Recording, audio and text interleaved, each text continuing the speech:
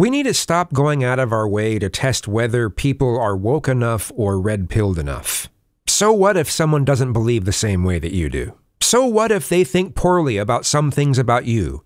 It's very likely that you think poorly about some things about them. You both think that the other side is ignorant. So what? People have biases. People have some weak opinions. People have some strong opinions. Whether we share those opinions with others is up to us.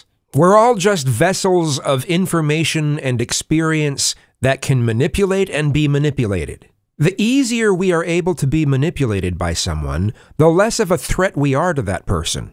We really need to understand that it is someone's actions that define them, not their beliefs. Someone could have the most disgusting beliefs imaginable, but if their actions are commendable, does it really matter that their beliefs are crap? And if there's someone who has the most woke or religious views possible, and they constantly go on and on about how virtuous their beliefs are, but they actually go around treating people condescendingly and they don't do anything to help anyone, what good are their virtuous beliefs? Now, it's true that there are some beliefs that can allow people to treat others more poorly than others, but it's still up to the individual to treat people any particular way. We need to stop getting offended at other people's beliefs. Sure, we'll judge those beliefs, but getting offended at them does us no good. Calling them names does no good. If we want them to change their beliefs, we have to give them a reason to change their beliefs. One that doesn't involve guilt trips and shaming.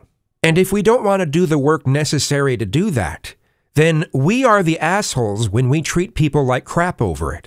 This is all part of living in a multicultural society. It means that people are going to have beliefs that you find abhorrent. That some people will claim things as virtuous that you find disgusting. And the other way around. And that's okay as long as nobody's rights are being violated. Now don't get me wrong, the amount of power someone has when they do hold certain beliefs, yeah, that can make a pretty big difference.